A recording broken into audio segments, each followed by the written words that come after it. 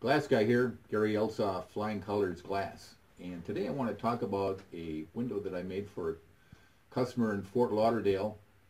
And we talked about it even before he accepted delivery of his plane. It's a Columbia 400 that is, the window is about 4 feet by 5 feet.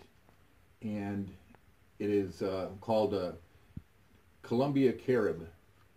The window was at one time used as a display in the Lancer booth at the EAA in Oshkosh, Wisconsin. Take a look at the window on the photograph, and I think you will find that there's a lot of interesting detail in there. Gary Elsoff, Flying Colors Glass.